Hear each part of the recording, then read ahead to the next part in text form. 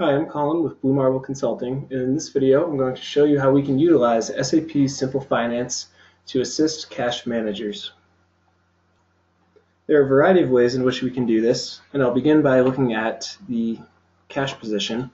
And we'll start in Fiori. This will be the dashboard that we're looking at, and this is the central cockpit for the cash manager. So to begin, we'll take a look at the cash position by clicking on this tile right here. And it just gives us an overview of the cash position, and we can also drill down a little bit further by looking at cash position by region. We can also look at cash position by country. This will allow us to change the view to something which allows us to view both banks and currencies.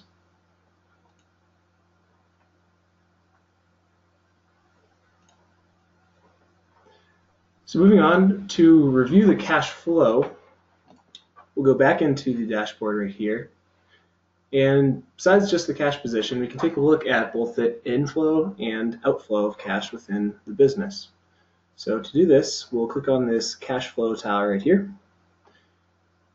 And we can see that in the green we have cash outflow, and in the blue bar right here we have the cash inflow. Very easy and very simple to use. Moving on, we'll take a look at reviewing the liquidity forecast, and we'll just take a look into the future to help understand the liquidity trends for our company. So to do that, we'll click on this liquidity forecast tile right here, and we'll see the forecast for the next 7 months. And these blue columns are the estimated net cash flow, while the green line shows the estimated balance. We can also click on this open in button down here, and we can compare plans and actuals for the liquidity. Take a look at different plans here. So we can take a look at forecasts, actuals, and other different plans that we have. So again, very easy and quick to take a look at the liquidity forecast for the company. Moving on, we'll take a look at the counterparty risk. And you'll see that we have a tile that summarizes the bank risk for banks below A- ratings, which is this tile right here. And based on our company policy, we'll need to transfer money from a particular bank which is below an A- rating to a more secure bank. To do that, we'll click on this tile. From here, we'll click on bank risk. And down at the bottom, we'll see that this Volgo bank has a B rating, and not only that, but it has 35 million in the bank account.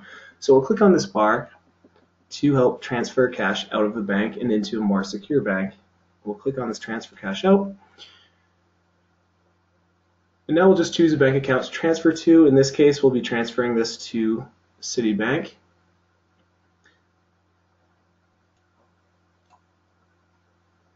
And then down here, we'll click on Initiate Transfer.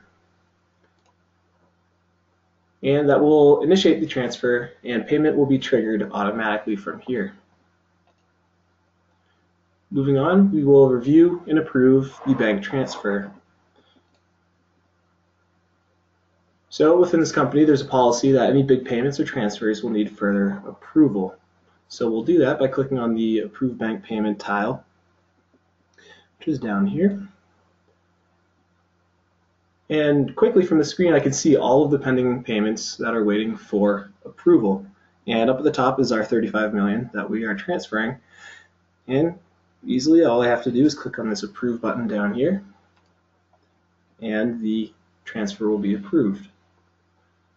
Now, the cash manager will want to look at the cash position and payment details to make sure that the transfer is being handled correctly. So we'll go back in and review the cash position one more time. We'll click on this cash position tile again. And since we're moving that amount to Citibank, we'll just click on this bar, the Citibank bar down here. Then we'll go to Analyze Cash Position, and from here we'll be able to see the detailed inflow and outflows of that bank. And the cash position of this bank is summarized by different currencies, and for each currency it will start with opening balance, followed by inflow and outflow, and followed by closing balance. Now, to drill down a little bit further, into this, we can see this 35 million expected payments into the inflow here in US dollars. So I'll click on this. And this will show all of the payments belonging to that US dollar inflow. And so here again up top we have that $35 million, so I'll click on this. And from here I can see the detailed status of the $35 million transfer, including payment information, bank communication detail, and accounting details all in one place. Now moving on to the last step in this video here, we'll review bank account requests. So our cash manager for this company discovered from his home page that there's a new bank account request for his approval. And from here, we will click on the My Bank Account work list tile. And now I can see which subsidiary is requesting a new bank account, the reason of request, and other information. And similar to previous steps, all we have to do is click on this green Approve button to approve those requests. So this concludes the demo about cash management using SAP HANA. If you have any questions on how Blue Marble can assist your business by utilizing SAP Simple Finance, please email us at info@sap-bmc.com. In addition, you can also visit our website at www.simple-sap.com or give us a call at one of the numbers listed here.